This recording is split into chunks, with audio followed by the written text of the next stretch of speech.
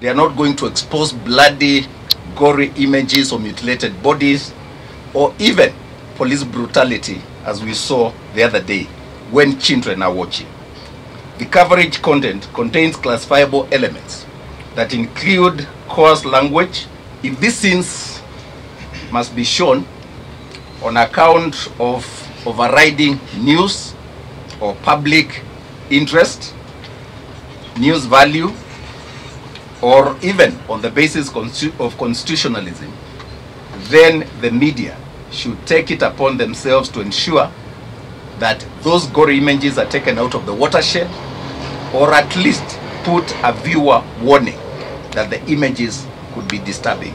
This is not only against our regulation guidelines, but also against the Code of Conduct for the Practice of Journalism in Kenya and all the other professional laws that are upheld by professional journalists the world over. In other countries, it is the norm to give viewer warnings prior to showing disturbing images. The media must promote resolution of conflicts through dialogue and not violence.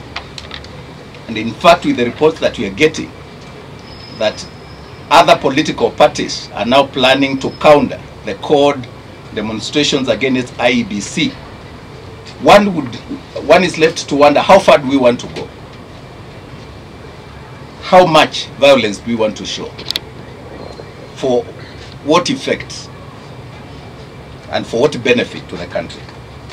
We call for calm as government agencies and regulatory agencies in the media industry collaborate to seek a way forward that will protect the interests of the country while safeguarding the fundamental freedoms provided in our Constitution, including the freedom for peaceful demonstration and picketing. Let us remember that we all have a responsibility to ensure that peace and harmony prevails in our country, and that while showing these images, we are not going in the process to undermine national peace.